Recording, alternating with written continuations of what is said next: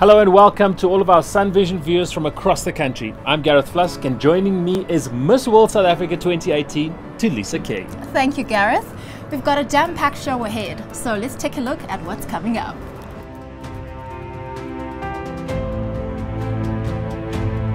Starting off at Times Square, we head to the first ever Appetite Fest, headlined by some of the country's top chefs as well as the MasterChef Australia judges.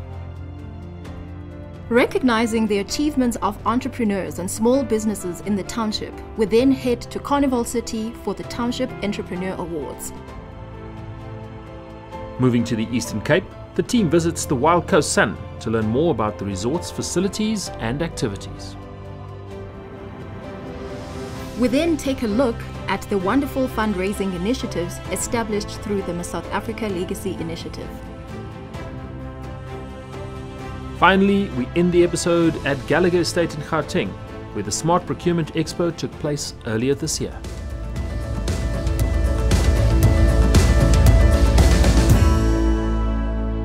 In August this year, South Africa's most famed chefs cooked up a storm at the first Appetite Fest at Times Square. Absolutely, Thulisa. The Times Square culinary team really put on quite a show, with special guest appearances by Siba Mtongana, Sarah Graham and many more. But to top off the list, all three MasterChef Australia judges hosted cooking workshops for fans. Let's take a look.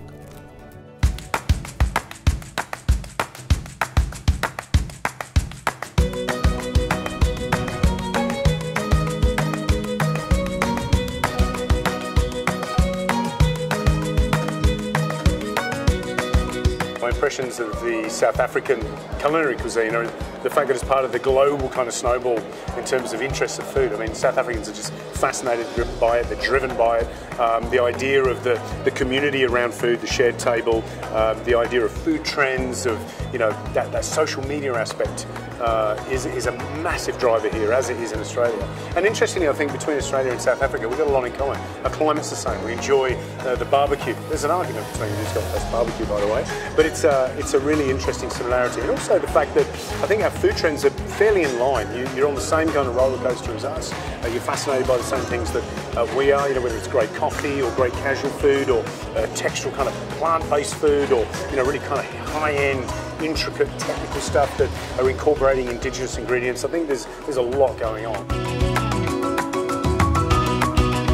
I think the unique selling point of Appetite Fest is diversity. It's food, it's beverage, it's food theatres, so that whole diverse mix coming together with an element of entertainment that perhaps alleviates some of the boredom that would occur for people attending a normal exhibition, if you will, is really what we're seeking to achieve, and to create offerings that appeal to everyone. So mom and dad and the kids can come, and the kids can have a great time. They want to come back next year. They're going to experience some food. They're safe. There's an experience for dad, there's an experience for mom, and the experiences that can be done jointly, as a family.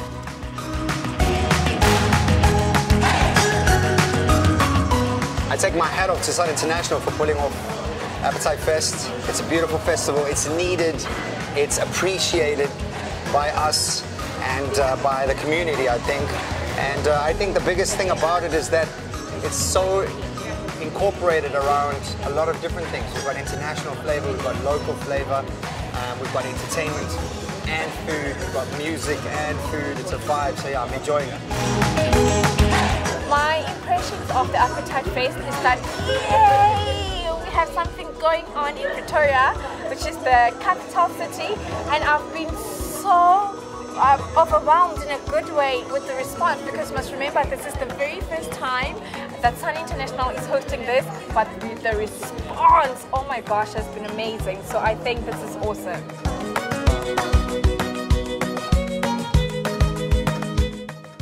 Appetite Fest is all about what we have in South Africa and what we can give to the public. It's also bringing everyone that shares that passion for food into one area.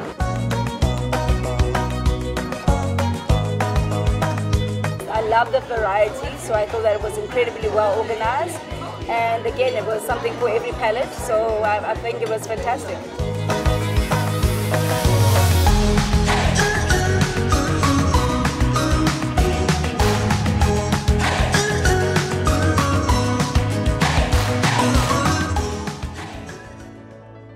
Another successful event was recently hosted by Carnival City in the East Rand. With the aim to recognize and reward outstanding achievement in business, the Township Entrepreneur Awards focus on small business owners who are making strides in their communities. Thulisa was there for the scoop.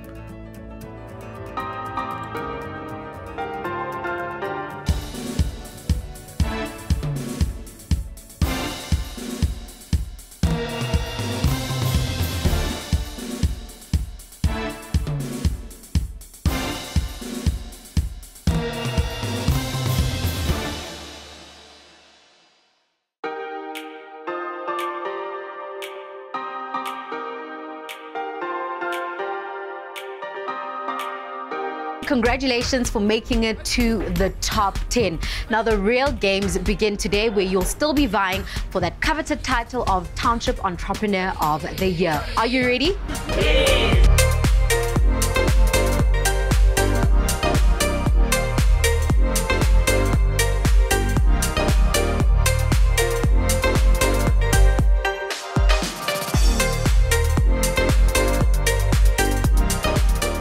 Woman Entrepreneur of the Year. Wow. I didn't really expect it because the women that took part in the competition are also very strong. They're very driven. They also have great businesses.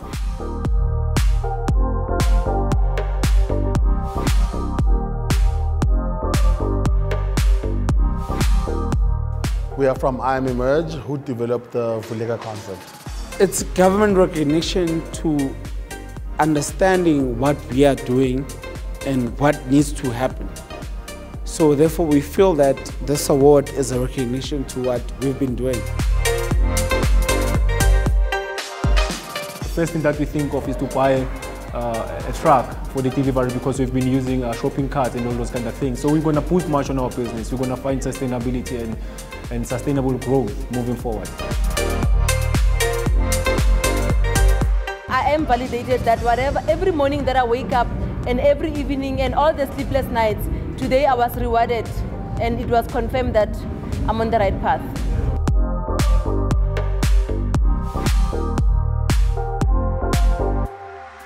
At this point of my life, I think really what's important is that it is most humbling and most gratifying to be recognized in my own province. Carnival City's got an incredible amount of phenomenal venues that can host almost anything, whether it's a private little function or a huge event such as this. And not only do we have the venue space available, but we also do have a phenomenal banqueting and events and entertainment team that can pull off almost any event. The venue was spectacular. I was actually telling Anthony, because we presented an award together, I was saying with these arenas you can literally just change it into anything you want. The stage is amazing, the atmosphere is incredible, and I really enjoyed being here.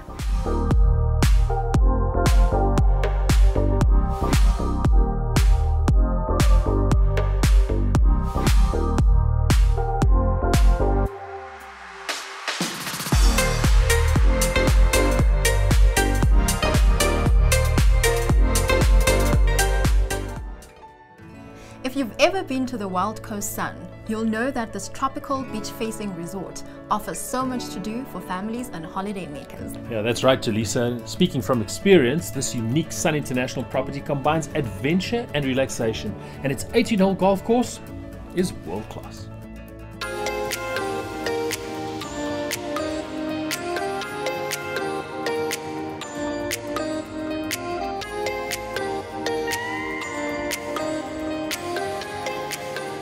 We have an amazing 396-room hotel situated alongside, I would say, one of the most pristine, unspoiled coastlines we have in the country. Out of those 396 rooms that we have to offer here, we've got roughly 7 suites and 2 presidentials, and we have 32 sea-facing family rooms that we have to offer our clientele as well. Our theme is a Tahitian beach theme. So you'll obviously see that coming through the foyer, you'll see that with our water feature at our main entrance, and then it lightens up to more of a light coastal look and feel. At Wild Coast we have a number of conference rooms, for example the Misikaba 1 and 2, which are breakaway rooms that can open up obviously and can cater for a larger group or cater for smaller groups when you divide them. Our Madiba room also caters for quite larger than your Misikaba in terms of numbers. And then we've also got the Tropical Nights Theatre, which caters for up to 650 people. At the Wild Coast Sun, we've got a number of restaurants. We've obviously got our resident restaurant, which is Chico's Restaurant. We're famous for our really, really lovely breakfast. And if you're not looking for buffet food, we've got Spur. And we've got fast foods, fishaways, debonaires, steers, and we've got wild curries. Bar facilities, we've got a walk-up bar in the casino. And then we've got a Calypso bar, which is right in the casino, where on the weekends we have entertainment in the bar. Then we've got our Lagoon bar, which is just off the reception, where it's also a sports bar. And then we've got the Driftwood bar, which is overlooking the ocean by the pool, where we serve cocktails and all sorts of drinks. And then the Country Club at the Golf Club, we've got a bar there overlooking this beautiful dam, where the golfers hit over the 18th dam. It's our signature hole. We've got so much for tourists down here, starting with our beach walk, which is our fossil forest. At the water park as well is the base for the Segway, and the kids and adults love it. We have a unique outlet, which is the Manganani Kids Spa. It's actually a spa for kids. Everything is made and centered around the kids inside the building. In the main complex, we have the adult spa, if you can call it that, which caters for the parents. Our kids' gaming zone is an area that's fairly large, and in that area as well we have the 10-pin bowling, which is, I think, one of our hidden gems. We have an amazing offering to our MVGs and our locals in the area, and they can participate in the gym activities at a lesser rate, and that has also been very well received by our locals and MVG customers alike. Wild Coast Sun's casino is very unique in the fact that it's got quite a low ceiling. It's a nice warm atmosphere. We've got 19 tables. We've got 550 slot machines. Obviously always trying to keep up to date with the latest and greatest and changing it around for our clients and whatever their needs are. Our plantation room, which is our tables privé, is very unique in the fact that it overlooks the Indian Ocean. So whilst playing tables, there you are looking at the ocean. It's actually magnificent. We run a lot of promotions for MVG members where you use points for promotions. We've got kiosks where people get tickets for our draws. We do a lot of promotions on the floor. In fact, we do one every day. At the Wild Coast Sun, we hold a number of events, and in particular our golf course, which is a championship golf course. We host a number of golfing events, from VIP events to pro-ams, tour events, club pro-ams, and just generally a lot of golf tours come here. My favourite part of the hotel is where we're located. You can't buy this anywhere. You don't get to see this often. It is seen in our repeat customer visits. Families keep on coming back to us season in and season out, and year in and year out.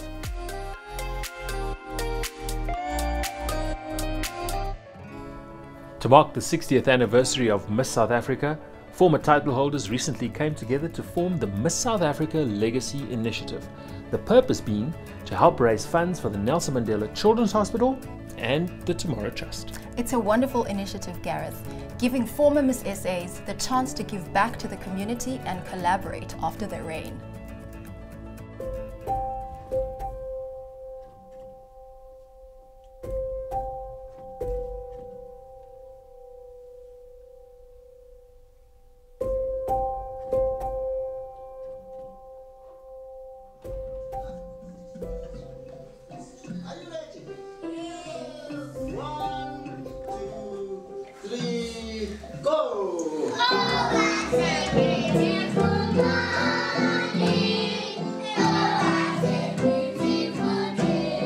The Miss South Africa Legacy Initiative was born during the 60th year anniversary of Miss South Africa. The purpose of the legacy is for all former Miss South Africas to come together and support causes that are dear to our heart. For me, the partnership between Sun International and Cell C has grown over the last 3 years, and it's become very powerful. I think there's something that happens when two brands complement each other and they come together with a similar vision and with a desire to see something succeed. And I think we are both very passionate around women empowerment. So very exciting this year with the 60th Jubilee and celebration of the Miss South Africa pageant. It's basically giving formers a purpose to reign even after they've handed over their crown. We've never really done anything as a group of women together to leave a legacy. This group of iconic South African women are going to come together and fundraise for the Nelson Mandela Children's Hospital and the Tomorrow Trust.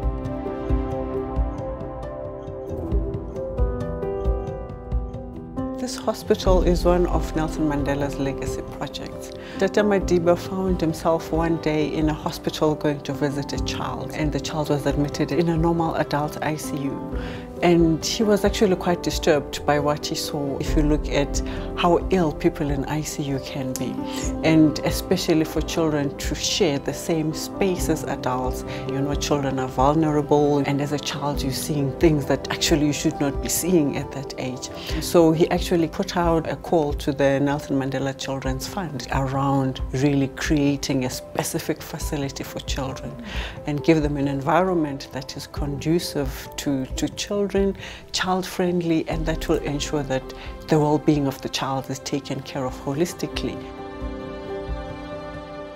So at NMCH, what is unusual, as you can see, our machines are very child-friendly. Yeah. Right, it's a child-friendly environment. Yeah. Exactly. And with children, it becomes a little bit more complicated because they need to be sedated to lie still in the machine. Yeah. So we have a multidisciplinary approach here. We have the support of our pediatric anesthesiologists who help to sedate our children, as well as an infection control nurse which helps to protect the staff as well as the patients. With this crazy lot of mine, there's no dull moment. They're always happy, they're excited. And that's actually wonderful because you need staff members that are on the go. They want to be here, they want to help the babies, and nothing drags them down. Tomorrow Trust was founded in 2005 to provide orphan and vulnerable children with integrated academic and psychosocial support. The journey the child takes with Tomorrow Trust is in a holistic development of oneself. So we ensure that we carry the child from grade R right up until they are employed. It's a longitudinal investment that we make in each and every child that is on our program. We do this through various programs. One is the Junior Holiday Saturday School program that provides literacy and numeracy skills for grade R's to 7s. Then we have the Senior Saturday and Holiday School program, which provides academic support to grade 8s to 12s. Then we have our Tertiary Post-Secondary program, which provides really crucial support for children that do not have the opportunity to go to university.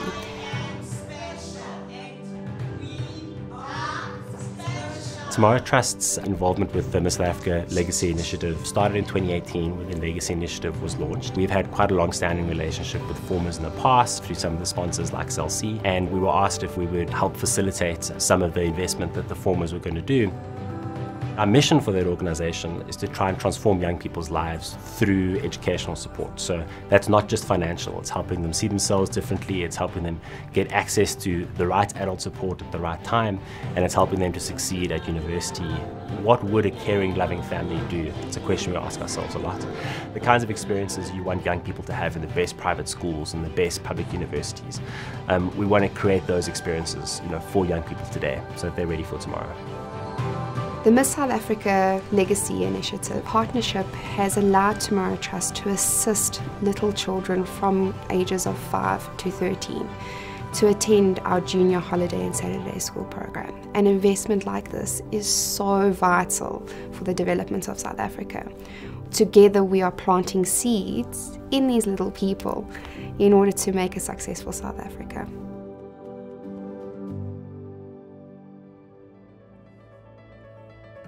Our last story takes us to Gallagher Estate in Gauteng, where Sun International's procurement team had the chance to network with prospective suppliers and small businesses.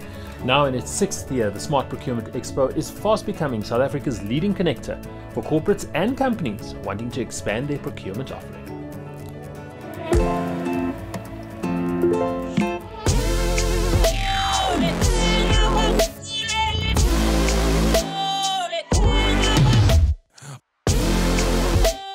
Smart Procurement World started 12 years ago, but the enterprise supply development aspect of it is 7 years running now.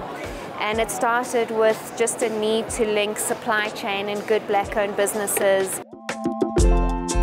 So Smart Procurement World is really the professional gathering for procurement and supply chain in South Africa. It's the only big gathering, and the fact that we co-host the Enterprise and Supply Development Expo, these small businesses get access to supply chain where they otherwise wouldn't really have that opportunity. And to be honest, I think we've got a record number of visitors this year.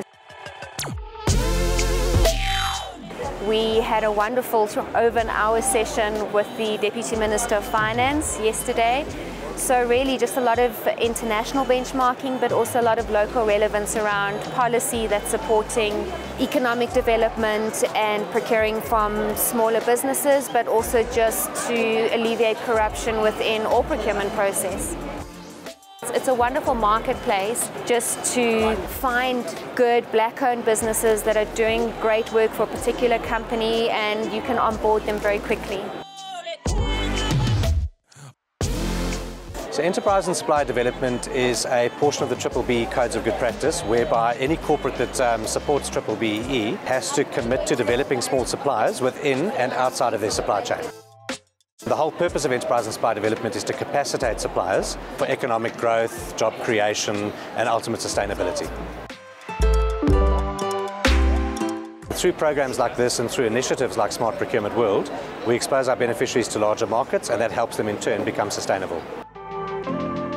In our program at the moment, we have 45 beneficiaries who we're currently formally developing through one means or another. And every year we take on a new influx of beneficiaries to replace the ones that have just graduated.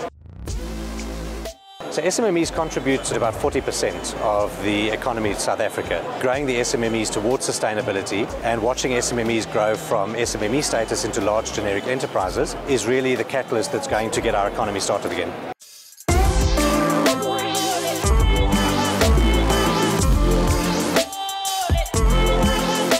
Our company is dealing with the hospitality industry. We've been in the company for over 30 years now. So we supply you from your guest amenities up to your garden umbrellas.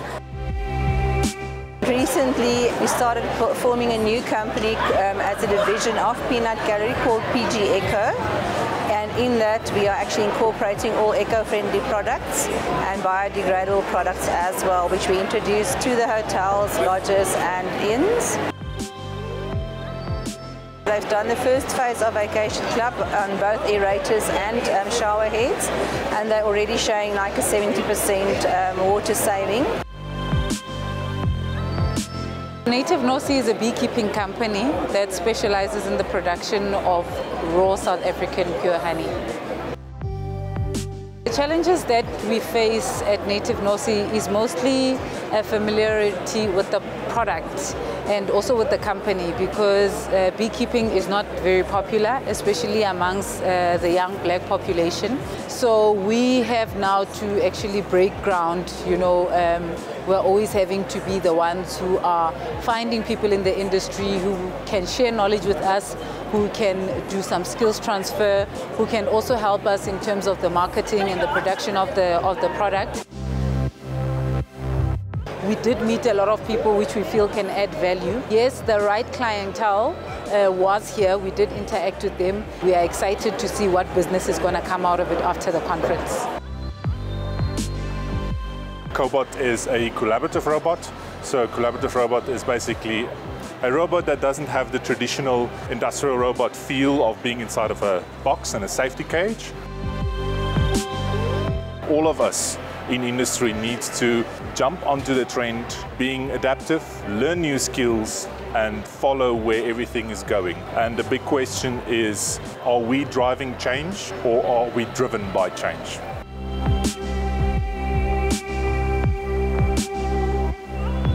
One of the key focus areas at ABSA at the moment is growing the SME market, growing the number of businesses, helping small entrepreneurs. We saw this as an opportunity to help SMEs. If we grow the SME market, we're able to create more jobs, job creations, and everyone actually succeeds. At this event, right, in order to help our company grow. We see a lot of new innovative, new SMEs thinking of new ways of tackling problems that have always been there. And by obviously interacting with them, you get insights on how do you actually bring them on board to help your company. So the APSA in this instance actually evolves with the SME.